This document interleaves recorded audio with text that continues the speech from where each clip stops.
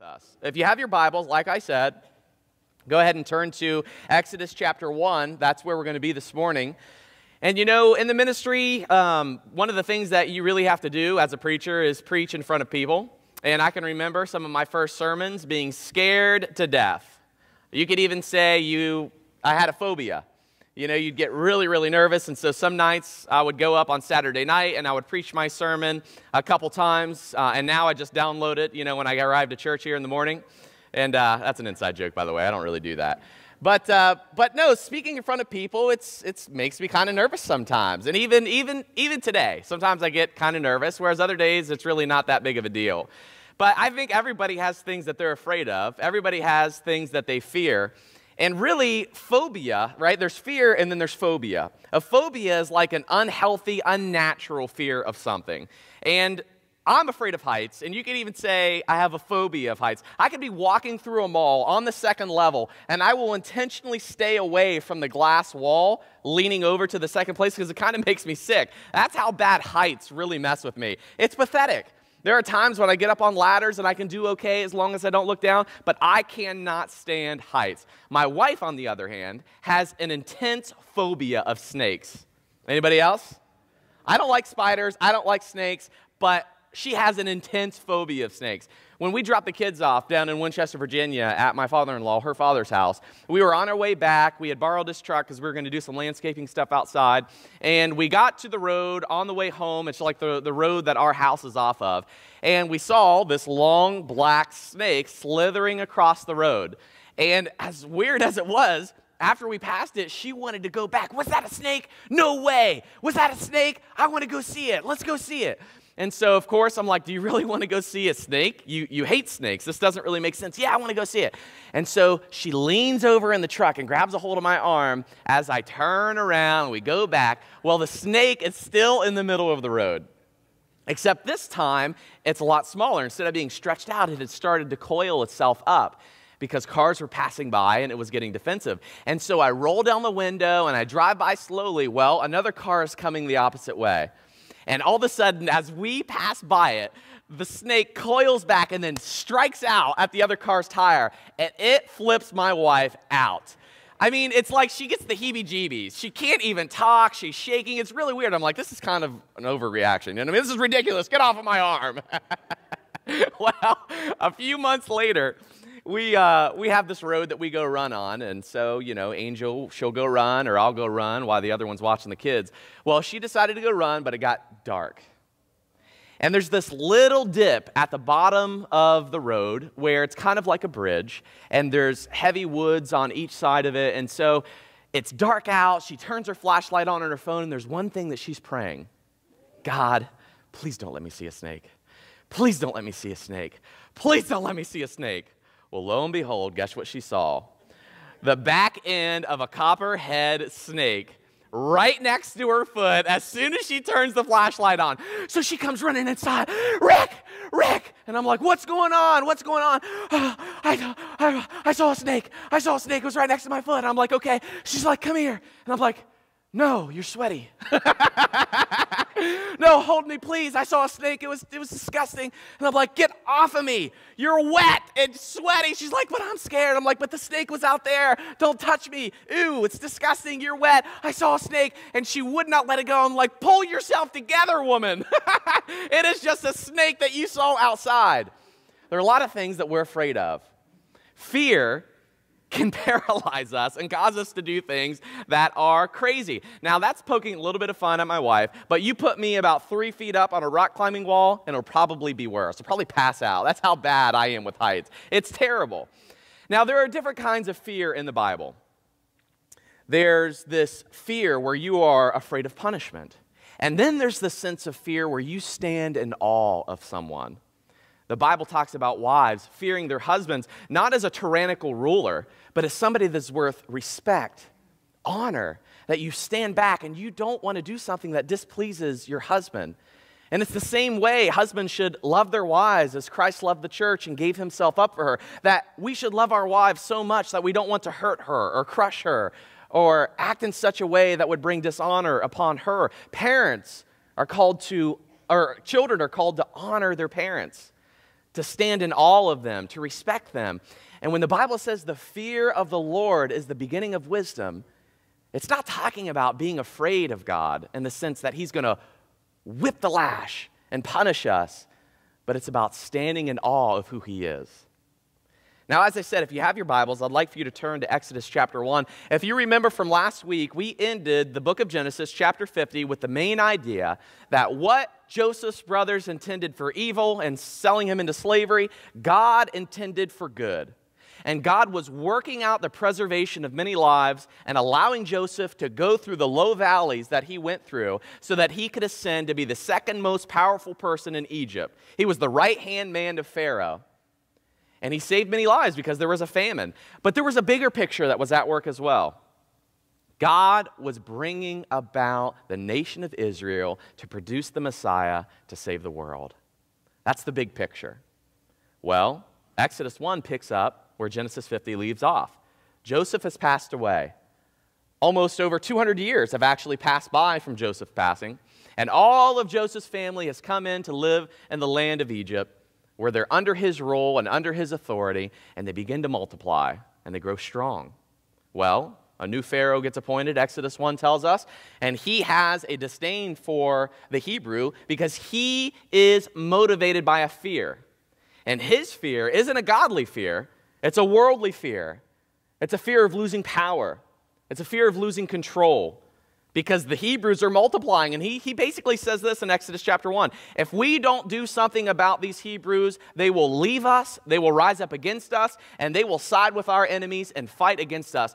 So he decides to impose some of the most horrific acts of evil that you could ever imagine onto the Hebrews. I'd like for you to read with me Exodus chapter 1, starting in verse 8. It says, "Now there arose a new king over Egypt who did not know Joseph." So there's really no history there. Joseph is a very prominent, recognizable, powerful man. He's passed away. A new Pharaoh arises, and he never knew Joseph. And he said to his people, "Behold, the people of Israel are too many and too mighty for us. Come, let us deal shrewdly with them, lest they multiply. And if war breaks out, they join our enemies and fight against us and escape from the land." So, as I said, there's two problems here. Number one, we'll lose power. We'll lose control. They'll fight against us. But secondly, they'll escape. Why do you think he wanted the Hebrews to live in the land of Egypt? Because he wanted to enslave them to meet his own wealth and his own desires. Slave work. That's really what he wanted. And if there's not a lot of slaves, you're not going to accomplish as much work. And so he decides to do this. First of all, he sets up labor camps. We are going to deal shrewdly with them. He made them work and work and work, and he worked many of them to death. And then the other thing that he decided to employ after torturing them through hard labor is genocide. He instructs the Hebrew midwives who were responsible for helping the Hebrew mothers bear their children and nurse them and bring them into wealth, and they begin to multiply. Here's what he told them. When a Hebrew goes to give birth, if it's a male child, I want you to kill him. If it's a female child, let her live. And you can see when ungodly fear takes root in a person's heart, it really does expose what our idols are. And as I said, for Pharaoh, it was money. It was power. It was control. And that ungodly fear found its way to manifest itself in some of the most horrific things you could possibly do. To enslave another person, to commit genocide against another race because of your ungodly fear. And that's the danger of worldly fear, is it motivates us to do really quite terrible things. And so the stage is set. Many years have passed. The Israelites are growing in number and in might and strength. And Pharaoh is at war, not just against the people of Israel, but ultimately against the God of Israel.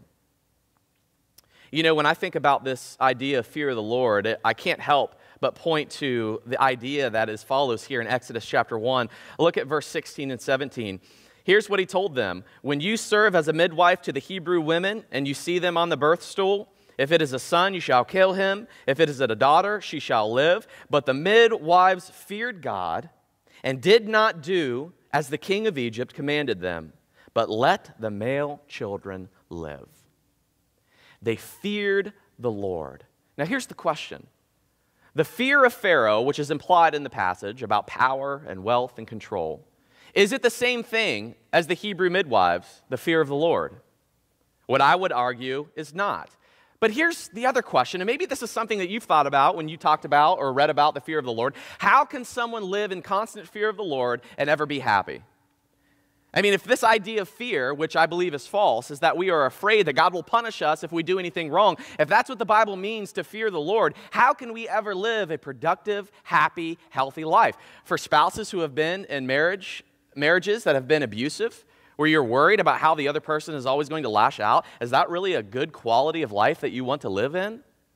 Or maybe for those of you who are children, maybe now you're adults, or maybe as a child now, you live in constant fear of your mom or your dad, that they're just going to lash out and hurt you, and so you're very timid around them, and you don't want to be punished, and so you're walking on eggshells.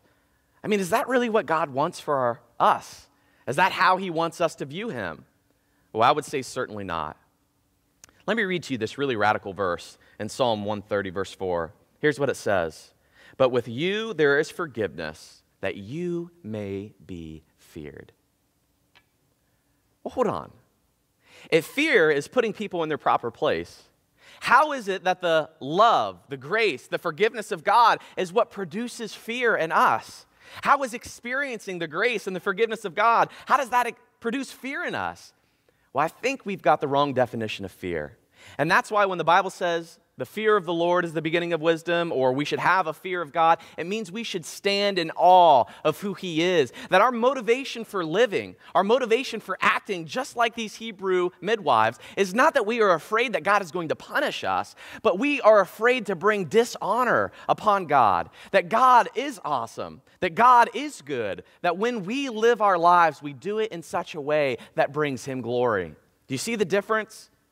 Worldly fear exposes our idols and plays upon our deepest evil desires, whereas godly fear shows that we love God for who he is and how he loves us. The Hebrew women are not acting out in a sense of we're afraid that God will punish us. They're acting in such a way that says we want to bring God glory no matter what the prince or the king of Egypt says. That's the difference. Now, how can forgiveness and grace increase the fear of the Lord? And here's simply what it comes down to, is relationship. It's not that we're scared of punishment. As I said, it's the fear of bringing dishonor upon God. There are situations and circumstances in each of your lives in which you are faced to do the right or the wrong thing. What is your motivation for working well? What is your motivation for staying faithful in your marriage? What is your motivation for being an honoring parent or a respectful child? What is your motivation for being a good member on the sports team or living up to the code of standard with your ethical obligations in your place of work? What motivates you to do the right thing? Are you afraid of being punished? Or do you want to bring honor and respect to the people around you? And so that's what we're exploring this morning. You know, when we comprehend the God of grace, it does certainly increase our fear. We step back and we stand in awe of who God is. This is a very great God who is willing to look over our trespasses. But I think that there can be two errors to this. I think if we think of it like this, that if we look at God as simply someone who accepts everyone, it would certainly develop a warm emotion, right? Wow, look at God. He really does accept everyone. He loves everyone. But there really becomes a problem. And, you know, like for instance, children who love their parents because they never get disciplined. Parents don't want to hurt their children, and so they never discipline them. And sure, the child might love the parent, but the child is never going to respect the parent because the parent never draws a line in the sand. Imagine if God himself were to accept pedophiles who rape, murder, and hurt little children, and they laugh their way to the grave with a hardened heart. Now, sure, you could look at a God like that and say, wow, what a God of love, but he's not worth following. God must draw the line in the sand when it comes to moral evils of that nature. But on the other hand, if God only accepts the most moral people in our life, it really will inspire this enslaved idea of fear that, wow, God only accepts the elite and he's looking to punish me. And so when we stand in awe of God's grace and forgiveness and personhood, it really heals the error on each side. We know that God is moral. And he has a code of conduct that we are to live by, while at the same time, God forgives and he loves. And so these Hebrew midwives are faced with a choice. Should I follow the king's command, patriotism over the providence of God? And should I obey my master and submit to his authority and do what is right in his eyes? Or should I obey God? And that is a tension that many of us probably feel every single day. You see, to fear the Lord simply means this: He is the center of your life. When you look at your fear, and we're not talking about phobias like snakes or heights or spiders. When you look at your motivation, why you do what you do, it says a lot about what the center of your life is. It's either going to be God and your relationship with Him, or it's going to be some other thing like power or money, and these things will begin to define your reality. In fact, if money or power or relationship or sex is at the center of who you are and what you love, even your relationship with God will begin to be shifted and motivated and changed by that thing you love the most, that thing you respect the most. You see, faith in God and fear of the Lord, it changes how we perceive the world and the lives around us. We are no longer motivated by this judicial consequence of our sins, but we instead are motivated by deep love and a sincere relationship with God. And so this morning, I'd like to challenge you with this idea. Do you follow after God because you're afraid He's going to punish you, or do you follow after God because of who He is and how He loves you? You know, at the end of the day, we can't consider ourselves as wise people if we don't have a healthy fear of the Lord and an active relationship with Him.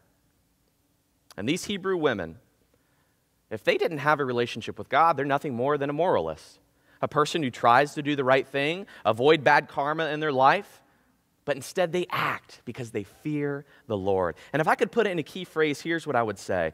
To fear the Lord is not to be scared of Him, but in respect and awe of God. We are overwhelmed with the greatness of who He is and how He loves us. Timothy Keller puts it like this: that is why the more we experience God's grace and forgiveness, the more we experience a trembling of awe and wonder before the greatness of all that He is and all that He has done for us. Fearing Him means bowing before Him out of amazement at His glory and beauty. We are not scared. We are in awe. Where in the world did the Hebrew women get this kind of information from God? I mean, the Bible does say faith comes by hearing, and hearing the word of the Lord, hearing the word of Christ. How in the world are these Hebrew women without a Bible acting in faith and out of fear of the Lord? How did Moses come to compile the books of Genesis, Exodus, Leviticus, Numbers, and Deuteronomy? Where did he get this information about Genesis from? Well, here's where he got it from. Moses got it from his ancestors, who got it from Israel and his 12 sons, including Joseph, who got it from Isaac, who got it from Abraham, who got it from their ancestors, dating all the way back to Adam and Eve. These oral traditions about who God is and what He has done for us were passed down from generation to generation to the point where these Hebrew midwives have developed a courageous faith, a healthy fear of the Lord. Isn't that incredible? Where is your idea of courageous faith going to come from? It's not going to come from the world. It's going to come from these stories, just like the Hebrew midwives, and as we will see, Moses. And so what does godly fear do? I'd like to think of 3 things that godly fear will do for you. Here's the first thing. It will drive us to act in honor because we fear we will bring dishonor to the Lord. And maybe this is something that you can relate to at your job. You want to do a good job because you don't want to bring shame on yourself and on your boss. Or maybe kids and their parents. You want to honor your parents. You want to bring glory to them. You want them to be proud of you. And so you act in such a way that makes them proud of you. It's the same thing it is with God. When we have a healthy fear of the Lord, we will act out of honor. Here's the second thing a godly fear will cause us to do. It will motivate us to act in wisdom because we will care more about what God thinks than what other people think. And I can be honest with you. There's really only one person that I prepare sermons for, primarily, and that's the Lord. Am I honoring God? Is my motivation to please the congregation and the people, to be a cool hipster minister so that we can grow and we can become a mega church, we can do all these really cool things? Well, that may be secondary motivations. Not that I want to be a hipster, okay? That was just an example. But most importantly, that I want to honor the Lord. And if we live our lives in such a way with that primary motivation when it comes to your families or your job or your sports teams or your peer groups or your relationships, you should be driven by a healthy fear of the Lord that depends upon what He thinks of you, not necessarily what the people around you think. And then thirdly and finally, godly fear keeps us from making the same kind of mistakes that we see in Pharaoh.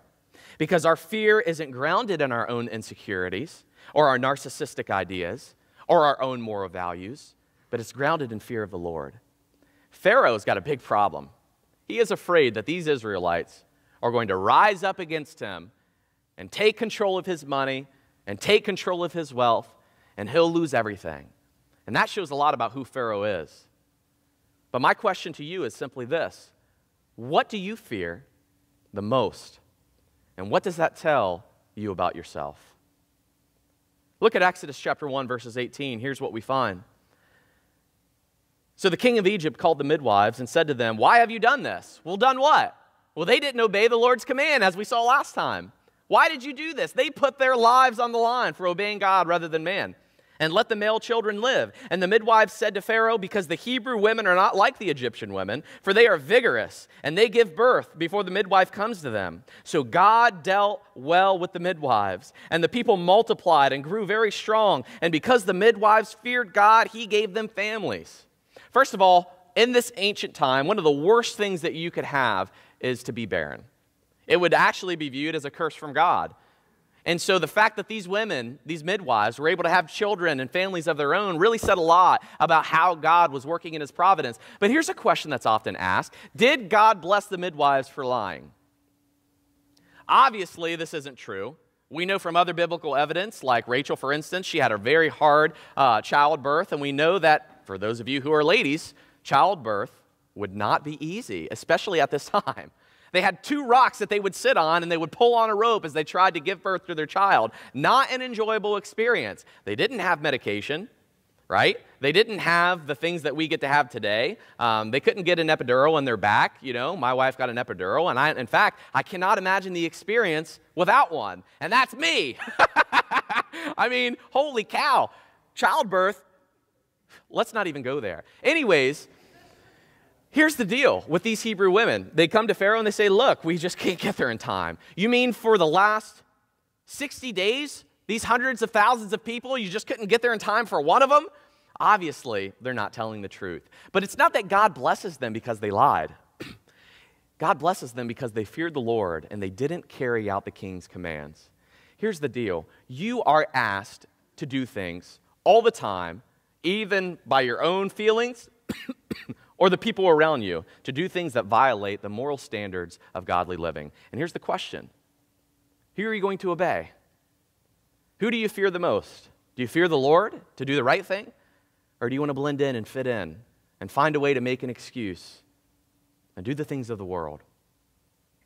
You know, when I read this passage of Scripture, I couldn't help but think of Proverbs 19:23. The fear of the Lord leads to life, then one rests content, untouchable by trouble. Here, these Hebrew women fear the Lord. It led to life. They had their own families. The Israelites grew. Now, this is a proverb, not a promise. Does this proverb mean that we will never experience hardship or pain in our life? Absolutely not. But here's the general truth. Fearing God over man, a healthy fear of who God is and what he has done for us, it leads to life. Look, there's one thing that couldn't be taken away from these Hebrew midwives. You know what it was? The Lord.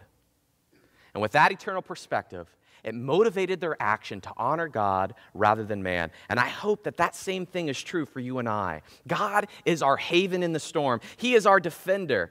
Trouble can take you away from everything and everything away from you except for the Lord.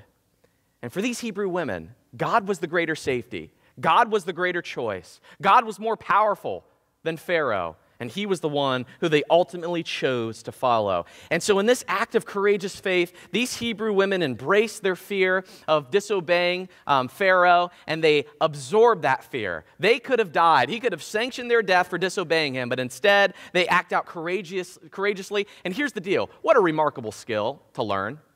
Can you imagine standing before the President of the United States and he tells you to carry out the abortion of infants and you refuse to do it? I mean, think about that. Or standing before your boss and he tells you to smudge the numbers and you know that if you don't, you're going to lose your job and you don't do it. Or if your spouse asks you to engage in some type of sexual immorality, knowing that it could cost your very relationship and you don't do it. or your friends who want you to engage in things that violate the law and hurt your body and cause you to forsake the Lord. And you know that if you don't do these things, it's going to cost you your friendship with them, but you don't do it. These Hebrew midwives had a whole lot to lose, but they cared more about who God was and what he had done for them than even their own lives. Great personal cost. And you know how they reached this conclusion? Do you think it just a switch flipped overnight? No, it's practice. Facing trials, enduring tribulation, experiencing hardship. It brought them to the point when the moment happened, they feared the Lord over their own lives and the lives around them. How is that going to happen for you? Do you think the moments of hardship and the choices that are hard for you are just by coincidence? Or do you think the Lord is wanting you to use those opportunities to refine your character, to change who you are so that you will do the right thing? So next time you get in a fight with your spouse and they have completely lost it, are you going to do the right thing? Or are you going to do your own thing? The next time you're tempted to be lazy or neglect work or do something evil at your job, are you going to do the right thing? Or are you going to do your own thing? Whatever the circumstance it is that God permits you to go through, he wants you to utilize those situations to bring him glory, to refine your character. And this is exactly what we find in the New Testament. Romans chapter 5, verses 3 through 4, we rejoice in our sufferings, knowing that suffering produces endurance, and endurance produces character, and character produces hope. And this is a long and painful process, but the only way you get to the point of making big decisions like this are the small daily decisions when your character is being refined. And look what happens in Exodus 1:22. He doubles down. It wasn't just enough to say, okay, I tried to do this in secret. I tried to kill them in secret. Now he simply tells them this. Every son that is born to the Hebrews you shall cast into the Nile, but you shall let every daughter live. Genocide, full-blown. I don't even want you to try to kill them in secret on the birthing stool. Now, once they're born, drown them. Throw them into the Nile River. Let them be the food of the crocodiles. Can you imagine, for a moment, policies that indicate and triumph for and celebrate the death of a child? It's terrible. Welcome to America. That's exactly where we are in a nation. Thanks, man. I'm like, my throat is itching so bad up here. So, you guys are like, I'm tired of hearing you cough. But that's where we are. How do you think you overcome a group of people who are growing in power and strength? Well, eliminate their children.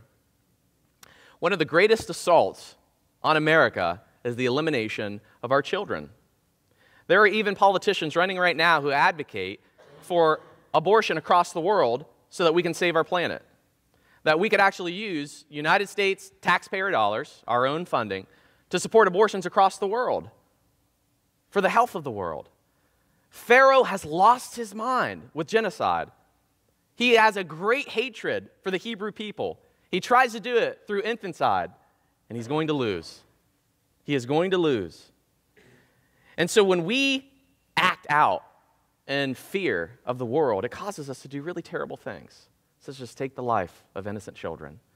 And it really shares a lot about who we are and where we're at in our own journey with God.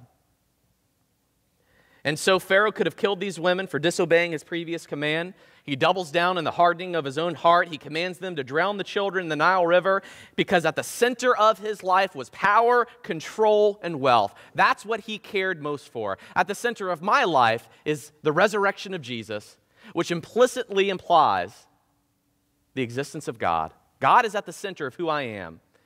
And so if God says that I should do something, that's what's true. And that's based on objective truth. That's based on fact. That's based on the historical argument for the resurrection of Jesus. For these Hebrew women, God is at the center of who they are, and so it dictates their action. When it comes to killing children, they decide, well, that's probably not the best thing to do. Why? Because God is at the center of who I am. What is at the center of your life? What do you fear the most? And what kind of fear do you have? Let's end with Exodus chapter 2. We're going to read 10 verses to kind of summarize this story because there's another action of faith that's really quite incredible. It says, now a man from the house of Levi went and took as his wife a Levite woman. And the woman conceived and bore a son. And when she saw that he was a fine child, she hid him for 3 months. And so they have a baby boy, and they hide him for 3 months. Why? Why did they hide him? Well, the edict was, drown him. She couldn't do that. She couldn't cross that moral threshold. And when she could hide him no longer, she actually took this basket. The word basket is ark, just like the word ark in Genesis chapter 6. And it was covered with pitch, just like the ark in Genesis chapter 6. And she places her baby boy in this basket, and she takes him down to the Nile River, and she hides him amongst the weeds, the text says. And she waits. Moms, can you imagine doing something like this? I can't imagine giving my child up to adoption or, to be taken over by somebody else. I mean, it would be a really painful experience. And here's this mom in desperation, clinging to the promises of God. What promise? Abraham, Isaac, Jacob, I will make your nation many. Your descendants will be as numerous as the stars in the sky, as numerous as the sand on the seashore. And she's clinging to this promise, and in acting out in faith, she decides to do what many of us would think would be the unspeakable. It's either kill my child or thrust him upon the grace of God. And so that's exactly what she does. And look at what happens in verse 4. And his sister stood at a distance to know what would be done to him. This little baby boy's sister's watching. Now when the daughter of Pharaoh came to bathe at the river, while her young women walked beside the river, she saw a basket among the reeds and sent her servant woman, and she took it. And when she opened it and she saw the child, and behold, the baby was crying, she took pity on him and said, "This is one of the Hebrews' children." And so Pharaoh's daughter finds this baby boy. And then his sister said to Pharaoh's daughter, so the sister's watching, and she sees Pharaoh's daughter get this baby boy, and so she goes up, and she says this, "Shall I go and call a nurse from the Hebrew women to nurse the child for you?" And Pharaoh's daughter said to her, "Go." So the girl went and called the child's mother. And look at this, moms. And Pharaoh's daughter said to her, "Take this child away and nurse him for me, and I will give you wages." Can you imagine getting paid to bring your child up? That's kind of cool in the providence of God. Now, of course, you're thinking, well, I wouldn't have to want to give my child up in the first place, and I get that, okay? I'm just saying it was either death for her child or grace of God for her child. And through God's providence, he was able to orchestrate Pharaoh's daughter to go down and bathe at the Nile at this very point, take him into her household so that she could be called to nurse and bring her own child up. And here's what it says. So the woman took the child and nursed him, and when the child grew older, she brought him to Pharaoh's daughter, and he became her son, and she named him Moses, because she said, "I drew him out of the water." It's cool. God's providence at work. Here's what we know from this story. First and foremost, God is faithful, and God is sovereign. He's in control. God made a promise to Abraham, Isaac, and Jacob. He is not going to revoke that promise. He's not going to go back on that promise. He will bring about the nation of Israel to one day produce the Messiah. And God is working through the lineage of Judah to bring about Jesus. And Moses becomes an integral part of that story. Moses is a secret weapon to carry out God's plan. And guess who else is a secret weapon? You. You are God's secret weapon to bring about the salvation of the world. And that's true for Moses.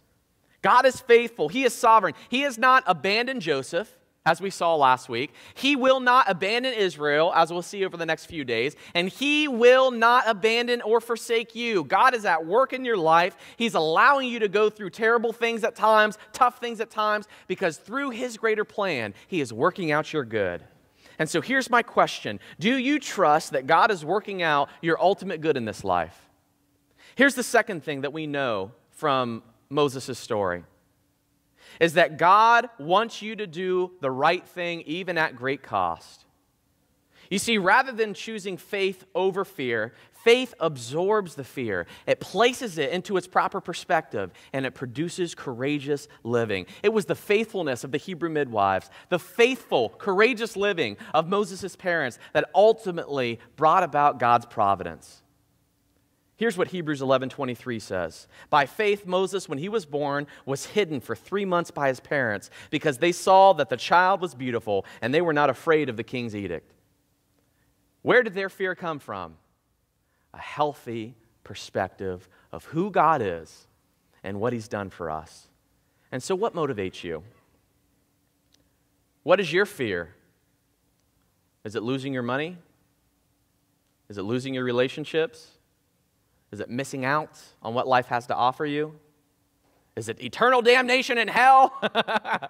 Because even that is ultimately a wrong motivation for why we should love God and love people. What motivates you?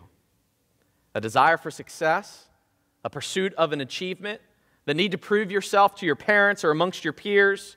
Are you driven by anger and hatred for the people around you, just like Pharaoh, or people who have wronged you? What motivates you? What is your fear? Well, if I give my money to the church, I won't have enough, money to buy things that I want, and I won't be happy if I donate. I can't afford to do that. Well, if I continue to be a Christian, I'll have to give up knowledge and reason and science, and I'll be laughed at by my friends and fears. Well, neither of those things are true. Science and philosophy was built on the belief that God exists and the universe was discoverable.